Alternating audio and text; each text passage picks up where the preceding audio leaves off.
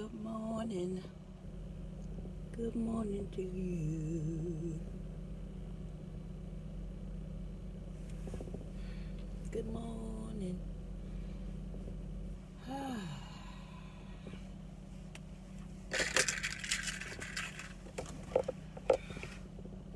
Are you all wondering why I'm doing this?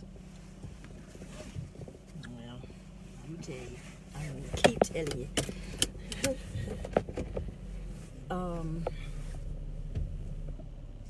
Welcome to Living Out Loud podcast.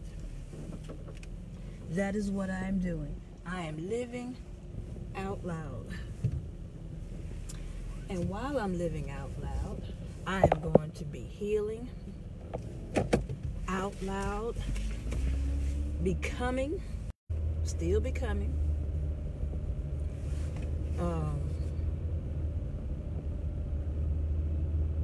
living out loud. So welcome. Good morning. There is an affirmation that we used to say in the morning at the Christian school. This is how it is that this is another reason why I am doing what I'm doing and why I believe I can. The affirmation goes like this: I am special. I am loved by God. I will be great. Why? Because God makes me great. And with an attitude of gratitude, I am thankful that God lives in me. I will be a great person because God makes me great. Now, how can I not believe that after saying it over and over and over again, and then seeing it over and over and over again? Putting people in my way so that I can be great.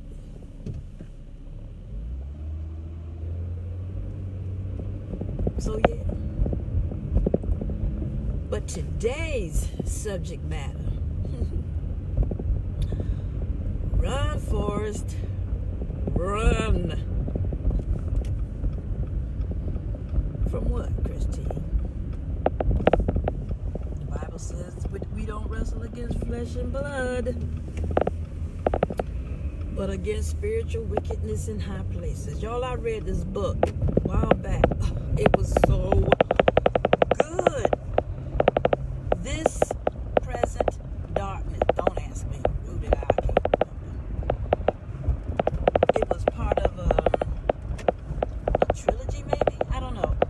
This present darkness. It is so good. Starts off a little slow, but eventually you get to see what's going on. And what's happening is that it is showing us clearly. It's actually a fiction. This present darkness is written as a novel, but it is taken from the Word of God. And it is showing us the story is happening in three realms: the earthly realm, the heavenly realm, and Satan's realm. Okay? It is showing us how the people in the earthly realm are living. They're doing what they're doing. And what they're doing is feeding the demons from Satan's realm. They're feeding fear and complacency and all of these kind of negative spirits, okay? And it also shows how what happens in the earthly realm with people who believe, with people who will pray. It is showing us how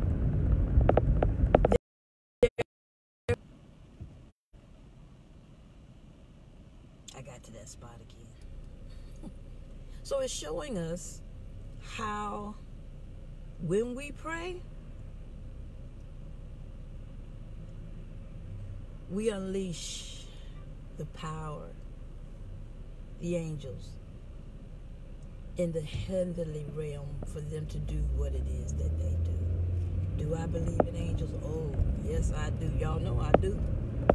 I've been telling you about the angel of my life. But you know what? She wasn't the only one. She was not the only one. She was not the only one. As a matter of fact,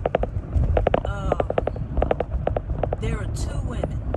There were two women in my life and have been in my life for a long time. Okay? One of them I am estranged with. The other, we're still very close. So, these women, my age, we all hung out together.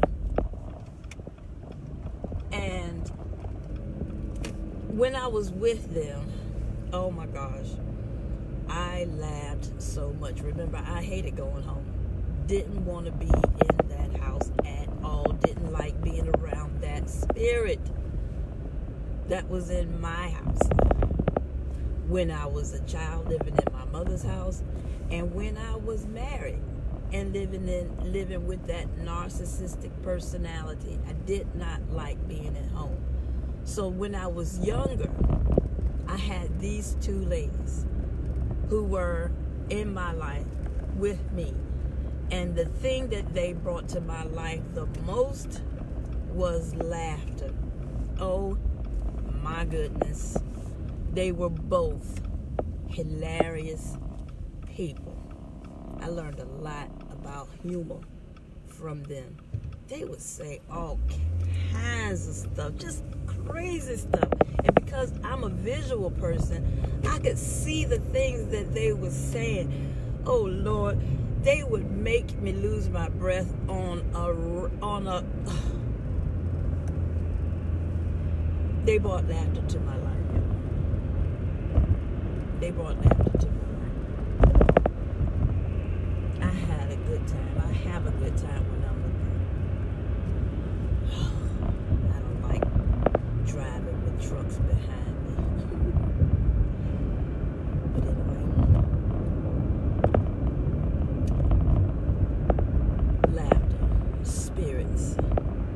Run, Forrest, run. I'm saying that because you all have to be able to recognize unhealthy spirits. First story. I was hanging out with my brother. He lived in Fredericksburg. Hanging out with my brother. We were riding around the city. And I saw an ABC store. And its signage, the verbiage was spirits. Spirits. So I asked him, brother, what's that about? He says, yeah, that's what alcohol. Lost y'all again. And I'm going into the tunnel. So I might lose you one more time. Spirits. That's what I was talking about, I think. So yeah, that's what alcohol, booze, is called. And now I know why. I know why. Okay. I'm going to start with that Hennessy spirit. Y'all know what I'm talking about? Got any babies alive?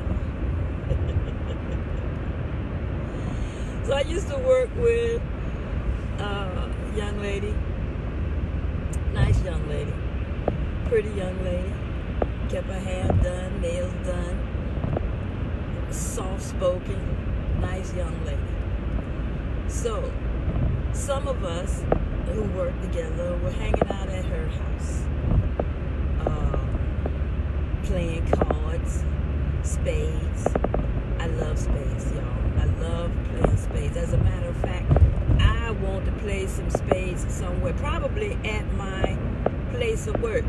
Anybody interested in a nice spades game? Cards tournament? Put it in the comment section, okay? Holler back at a player. And when I say a player, that's what I mean. I am a spades player. I don't care what the people around me, my friends say. They can't tell me nothing. They can't tell me nothing because I ran a blind Boston. Did you hear what I said? Me and my partner ain't never been done before. Probably ain't never been done since. Blind Boston. We were losing anyway. We were like, you know what? Come on, let's just do it. Anyway, that was a digression. Spirits. We were at her house, hanging out, drinking, playing cards. Drink here, and then smoke there. Don't judge me, people. Don't do it. Don't do it. So yeah, we're having a good time. And then one of my buddy, one of the two, came to the house. She had been at the club, and so she was real good at meeting people, forming fast friendships. So she brought a couple of Navy guys over to the house. Do I want to do this? Yeah, I'm gonna stay on the road. I usually get off, take the city, but not today. Today, oh Lord, I am about to be late again. It's ridiculous. Ridiculous.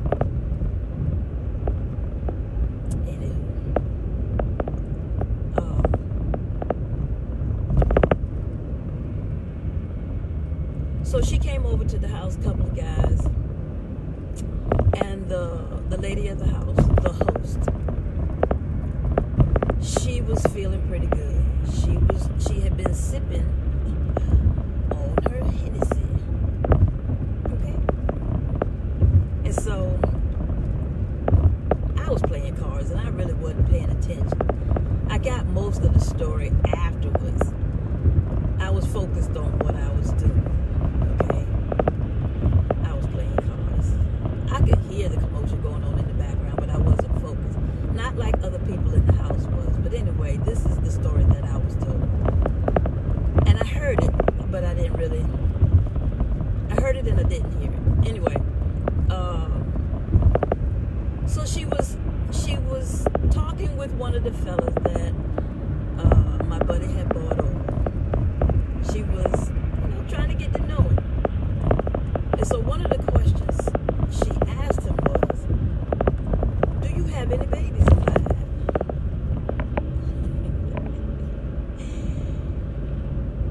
And he focused in on that question, and he began to mess with her, really. And so he asked her to repeat it, and she did. And what do you mean? Do you have any babies alive? And again, she had been sipping on her Hennessy. Now this is what I want y'all to know. She had transformed. Her face had changed. Her hair had changed. I didn't see her messing with her hair, but again, I was focused on other things. All I know is that she was not the person that I worked with. She was a whole other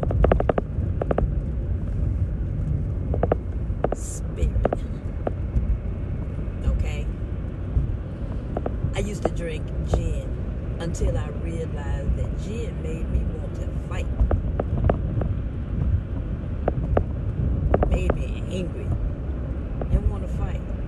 Well, I am not the fighting kind. Okay? I am a non-violent. I practice non-violence. I believe I can talk my way out of a situation. I don't have to go to blows. Also, I'm a small person. I'm a little person. And I'm a pretty person. I am not trying to get this face messed up fucking around with some fighting. Excuse my French. Do not judge me. Stop it. Knock it off. Okay? I'm not hurt. I am not that one. Especially if I didn't start the fight. And that's what my mama always told me. Christine, don't start no fights. If you start it, you're going to lose it. So, I found that to be true too. Started a fight with the girl across the street. She picked me up. She pulled my feet out from under me, and I ended up on my tail. I left her alone. Didn't mess with her no more.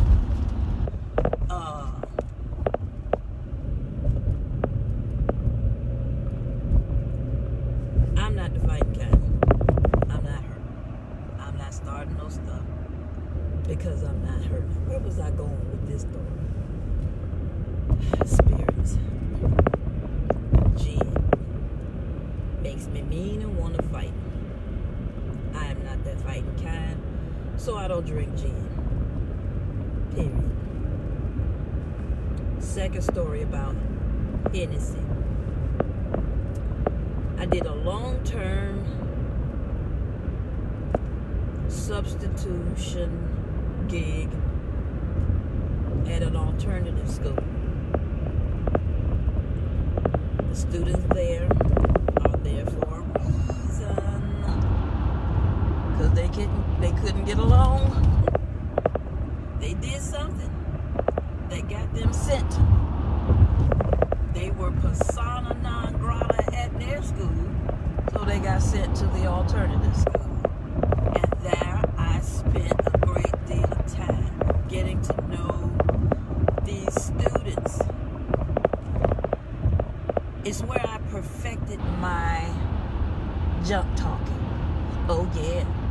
Oh yes, I am a sugar honey iced tea talker. I learned from watching my friends, my funny friends, my jokesters. I learned from, you know what? I don't know. Maybe it's from all of the experiences that I've had that made me think that I could be the kind of junk talker that I am. Anyway,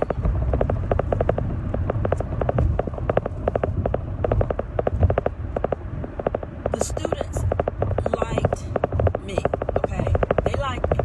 They thought I was funny. Oh, by the way, that is a disclaimer that I have now. That's disclaimer number one. I got a bunch of disclaimers, but disclaimer number one, I think I'm funny in my old age, okay? Again, don't judge me. It's true. I think I'm funny. And so if you see me giggling and I haven't said anything that you thought was funny, I've probably said something and had a thought, and now I'm giggling because, again, I think I'm funny in my old age. Sorry, Mr.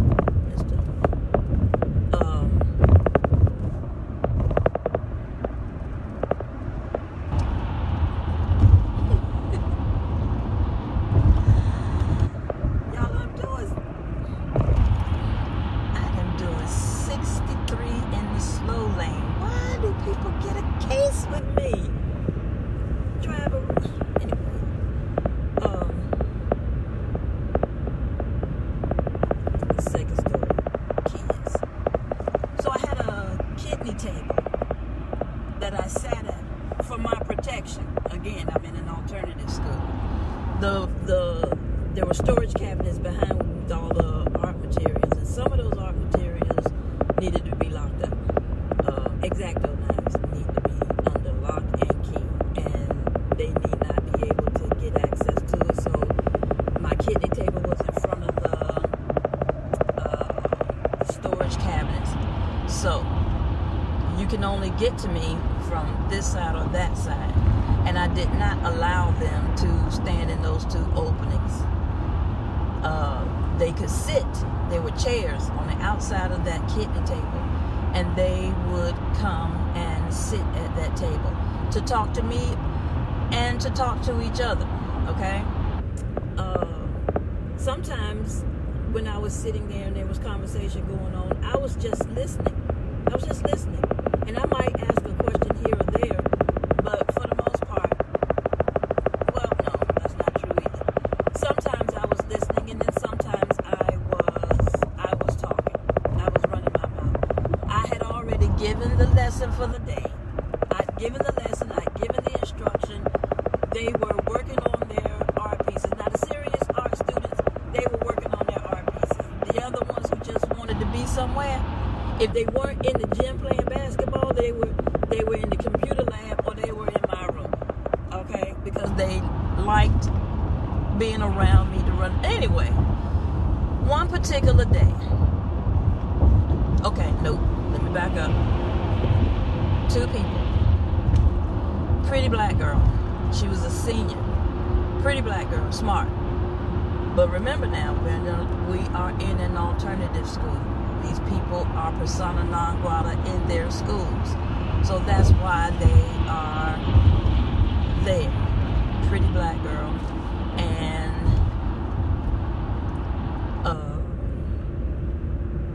him. We're just going to call him. He and him is him and her. She's the pretty black girl.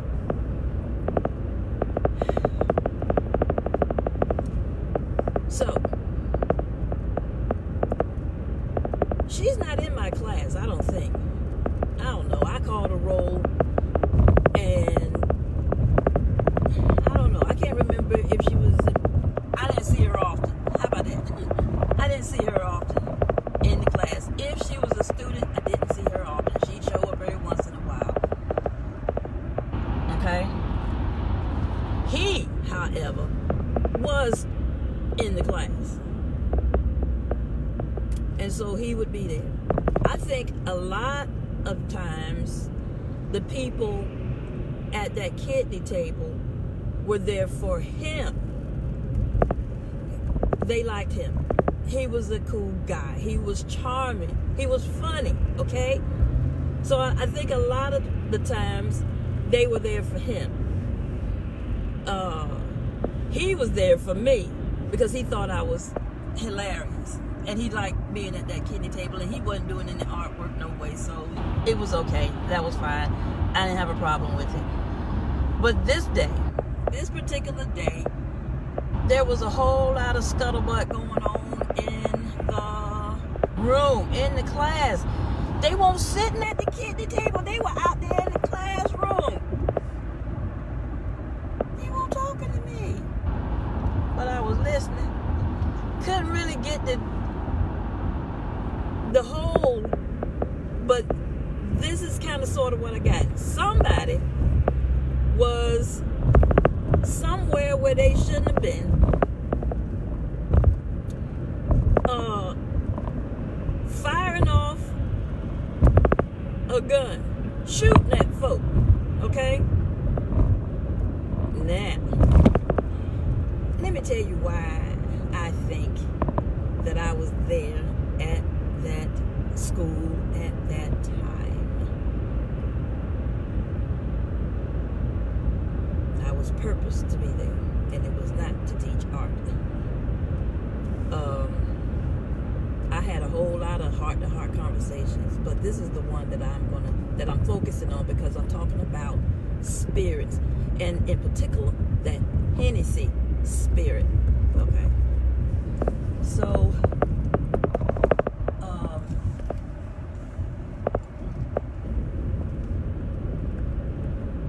it was the end of the day.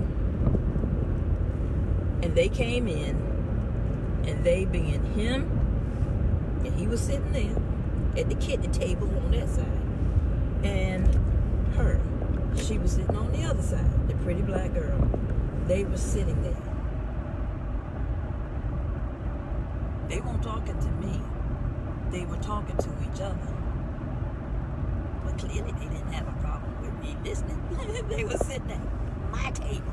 Okay, all right. So I'm listening. And I'm listening. And now it all becomes clear. One, they are a couple.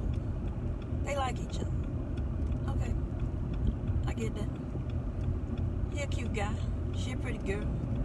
He's charming. He's funny. But on the weekend, guess what he likes to do? Yep. He likes to drink that Hennessy. He likes that spirit. And who he became. Oh, let me tell you who he became. He became that asshole.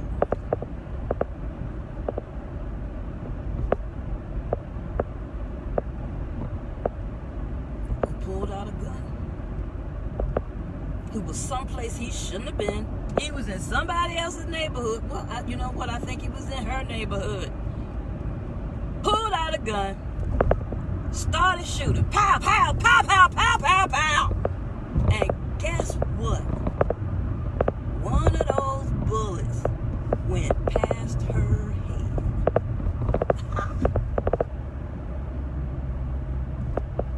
All those months, all of those weeks, all of those conversations, all of that time around the kidney table was for this moment right here. I ain't know this girl. I told you she just ended up in the class every once in a while. She probably just came to see him. But I'd heard some things at that kidney table. One, I heard that she was a smart girl. Two, I heard that she was a senior. She was on her way out of here. I'd heard some things about him. He was 16. He didn't like being in school. He would do something at the beginning of the school year and spend the rest of the year there at the alternative school. That's where he wanted to be. Okay?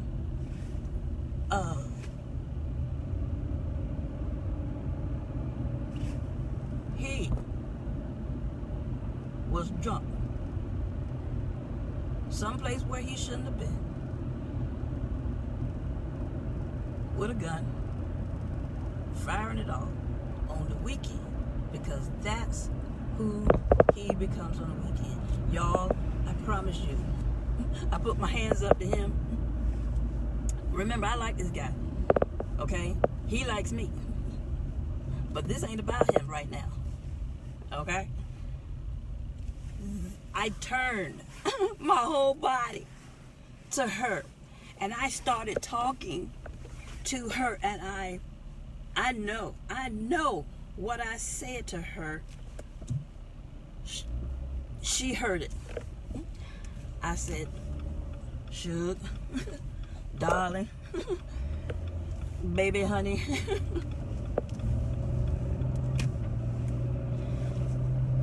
I know why you like him.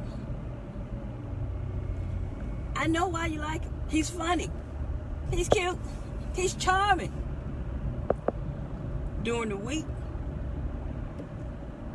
But who he is on the weekend, you don't want no parts of that. You don't want any part of it. You're about to graduate. He is not. You have your whole life in front of you. He is who he is during the week. But who he is has to include who he is on the weekend. And if you don't want to deal with who he is on the weekend, then you have to let go of who he is during the week. Run, Forrest. Run. You don't want no parts of that. No parts. None of it. You don't want none of that spirit. None of it. None of it. None of it. I can feel his eyes boring into me. He didn't like what I was saying. I didn't give a ding dong. This wasn't for him. He had a decision to make. He had to decide whether he was going to keep drinking. But she had a bigger decision to make. Who he is. That clown that pulled out a gun and started firing it into the community.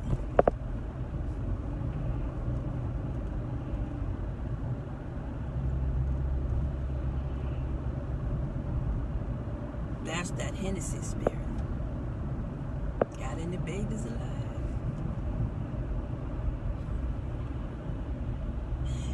Eventually she asked him, well, do you have any dead?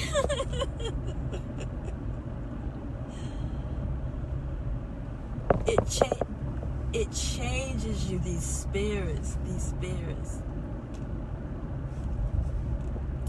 So, yeah, spirits. That narcissistic spirit. You don't want any parts of it. Learn the warning signs, people, please. Parents, teach your children the warning signs of narcissistic and unhealthy behaviors, please. Just like you have taught them that if they see a container with the skulls and crossbones, do not ingest that stuff. That is poison. It is going to hurt you bad. It might even kill you. Don't do it. What I'm saying to you, y'all, is that these narcissists, blah, blah, blah, blah, blah, these narcissistic behaviors, you don't want any parts of it, okay? It's not going to change. They're not going to take responsibility for anything that they do.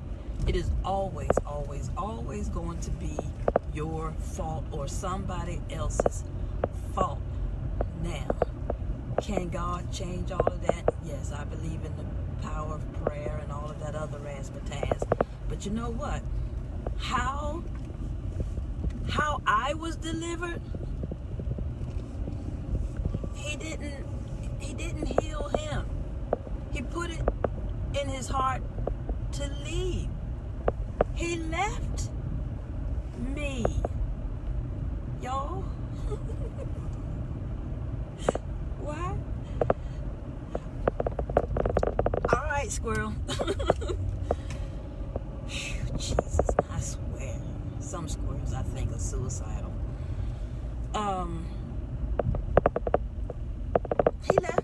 He left me. Why? Because my prayer changed. I told y'all I got married, and very shortly after I got married, I realized that I had done a really bad thing. I had